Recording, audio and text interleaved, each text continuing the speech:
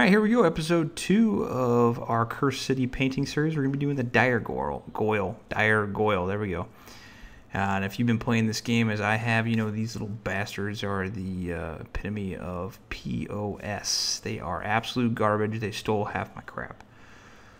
So they can suck it. If it's the first time on the channel, hit that subscribe button, hit that bell button, hit that thumbs up. But anyway, let's go.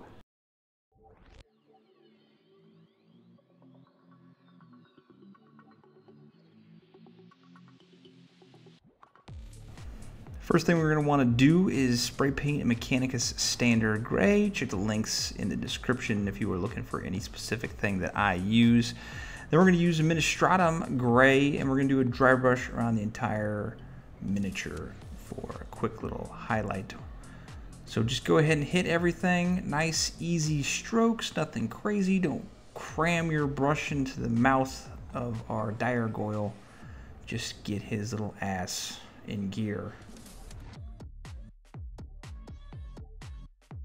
If you get some on anything else, it really doesn't make a damn difference at all.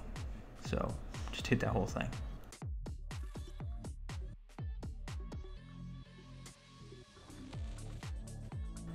Now we're going to use Basilicanum Grey for all of our skin. If you get this on anything else, it doesn't matter. It's not that big of a deal. So just go ahead and hit the entire skin portion. If you get some on the teeth or the horns or in the eyes, again, it don't matter.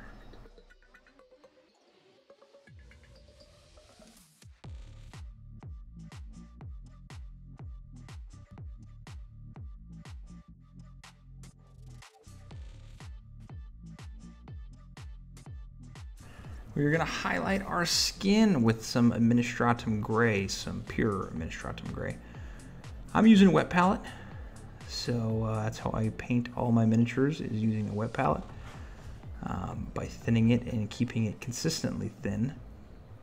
And we're going to hit this miniature like as if we were going to do highlights of skin on the eyebrows, the cheeks, the nose, the chin, our knuckles, our fingertips, our fingers, outlining of the bat wings, the top and the bottom, and just do those major spots on top of the toes and whatnot. That way we can get a nice little bright highlight and make some two tones of gray on our POS. But I hate this thing. I'm using a size 1 Rosemary & Co. brush that I thoroughly enjoy. They make a great product. But for some stupid reason, the hair that they use is now banned in America. I don't know why. Maybe it causes COVID. Couldn't tell you.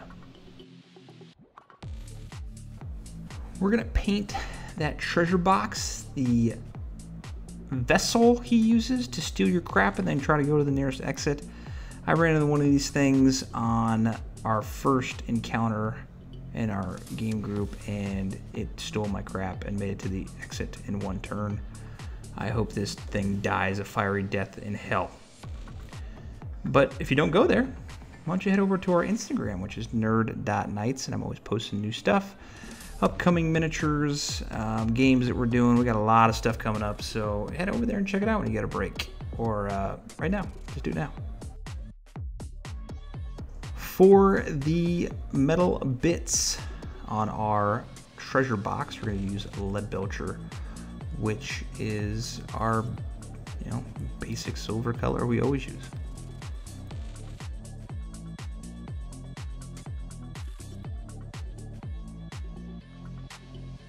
For our teeth and horns, we're going to use Morghast Bone. It's going to be our base color for that.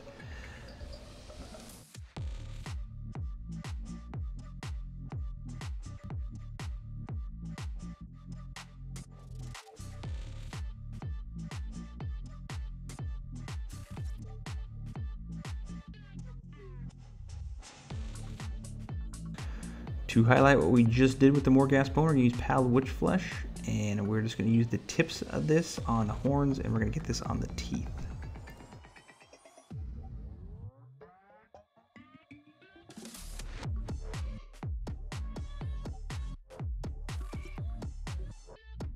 And for that money he just jacked from you, yep, you are going to use Retributor Armour for that gold coin he's chewing on.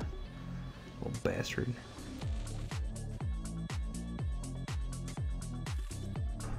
For the eyes, our first color we're going to use is a little Mephiston Red. We're going to make this a little demon-like, or like that old school Gargoyles cartoon I used to watch when I was a kid.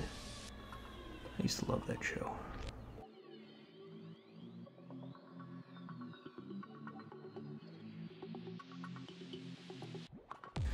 And the highlight of the red, we're going to use a little Evil Sunz Scarlet just to make it a little bit brighter. If you want to take it one step further, I did not, but if you wanted to take it one step further, you could then use some Wildwater Red or a Wazaka Red to make it just a little bit brighter in the eyes, but I just decided to stop here because I hated this miniature.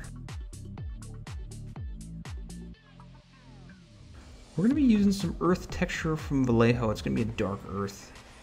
And we're going to spread this on, obviously, the base of our miniature. It's going to take about an hour to dry after we put it on. You don't have to use this exact color, but this is what I'm using for right now. We're going to highlight here in a second. But use whatever you got. You don't need to go crazy on it. Just something to break up the monotony of it.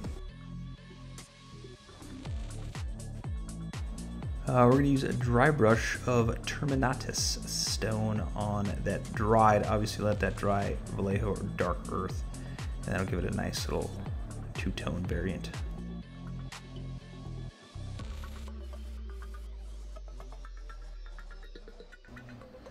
And then finally, we're going to put some Agrax Earthshade to kind of dull it down just a little bit. While that is drying, I'm also going to hit it with the rim of the base with a little Mechanicus Standard Gray, and that's all we're doing to make this little monster tabletop ready. That's it, you did it. I know this is kind of a crappy video of these little shiitakes, but they're so tiny that they're hard to film, I'm not gonna lie. But yeah, you did it. You did a good job. Not a lot of steps. Did a good job. Proud of you. I want to say thank you for watching. For all of the subscribers out there or people that are thinking about subscribing, I appreciate you watching the video. Please leave a comment in the comments section below. And give it a thumbs up and spread the word. I'm trying to make it bigger, but without further ado, paint on.